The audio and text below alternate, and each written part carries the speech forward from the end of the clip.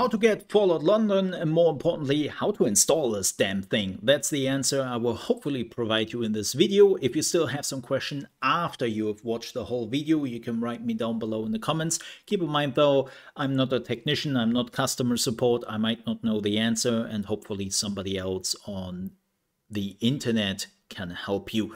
Now, with that said, how to get Fallout London? Well, first things first, and this is very important, you need Fallout 4. I know this is a duh moment, but you truly do. And more importantly, you need the Game of the Year edition, or you have to make sure that you have all the DLCs. And there is no exception, you need all of them. The only thing you shouldn't use at all is the HD texture pack that can actually lead to issues and crashes. Make sure you don't have that installed, but you need all the other DLCs. You need them.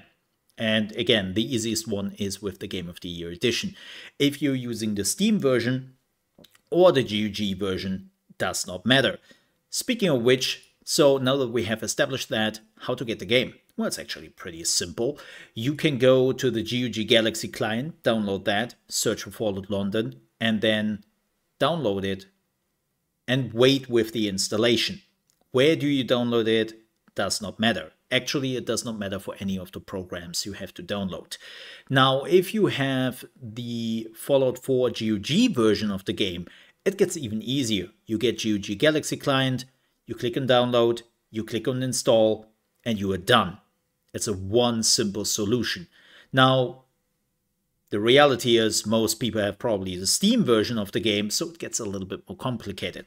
As I said, you can already download Fallout London through GOG Galaxy. That's the easiest way to do it. Or if you are somebody who says, nah man, I don't want to download a downloader or something like that. Okay, no problem. Make sure you are going to GOG.com. You are going to the store. Right, it's pretty simple there. You will find Fallout London if it isn't on the front page. Search for it. And then you are going to the page and you can grab the game. Now I've already done that and it will pop up in your GOG library. And yes, you need an account on GOG. And more importantly, it is only available on GOG. It is not available on Nexus Mod. It will never be there. The same goes for Steam. Why? Because it's big. It's as big as Fallout 4 is. It's a huge game. And some, well, other issues. But nonetheless, you have to get it from here. That's the only way. And when you click on it, you can, again, use GOG Galaxy to make it pretty simple. Or, if you don't want to do that, you can also do it manually by clicking on Download Offline Backup Game Installers. Right here. Right, you are downloading all the parts, but don't install them yet. Do not install any of the downloaded stuff yet. Because what you also have to do first is you have to downgrade Fallout 4 from a version perspective, right? Like if you have the newest version of Fallout 4, you have to downgrade it. This can you do through the Fallout London downgrader and add-ons. Again, I will put a link down below in the description like the other stuff as well. So you can just go through the official sources and you can get it there. But you need this, again, where you download this doesn't matter. And when you have done that, you will find the Fallout London downgrader. You start that thing, you allow this. This will take a hot second. Do not be afraid of this window. This window is actually super helpful in just a few seconds when we talk about it. You now have to locate your Steam app folder. Where have you installed Fallout 4? And that's probably in your Steam apps. So you're going through wherever that is on Steam, right? Wherever you have installed Steam. Steam apps, common, and there you find Fallout 4. And then you click continue. Now, this thing is asking you to log in with your Steam credentials. This is safe, like nobody is stealing anything here. It even asks you for your two-factor authentication if you're using this, and so on and so forth. If you do not trust this, you can also manually download all the parts. This will send you to a website. Just make sure you're downloading all the parts there.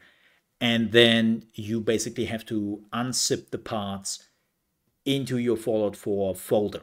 If you don't want to do that, like I did, just log in here and then you can start the downgrade process.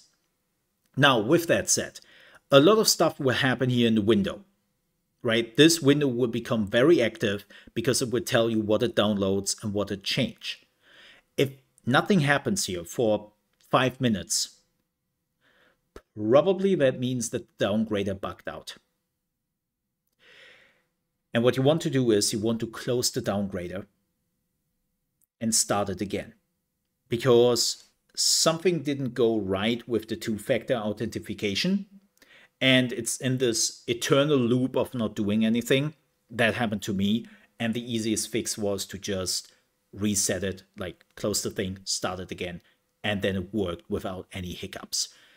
Now, after you have done the downgrading, please make sure that you check if you actually have the right version. You can just do that by going into your Fallout 4 folder, right-click on the Fallout exe, properties, details, and that's the version you want.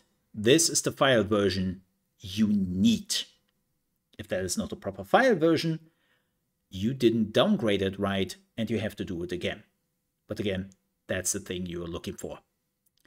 And then you can finally start to download, or well, if you've already done that, just install Fallout London.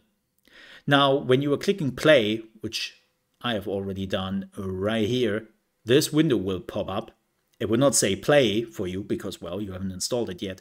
It will say install. It is now very important that you are choosing the Fallout folder. Now you might actually get some errors. It happened to me.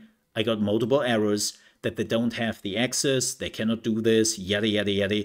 The only thing you have to do is going into your Fallout folder again, do right-click, properties, and remove the read only. When you do that, and you click apply, you apply the changes,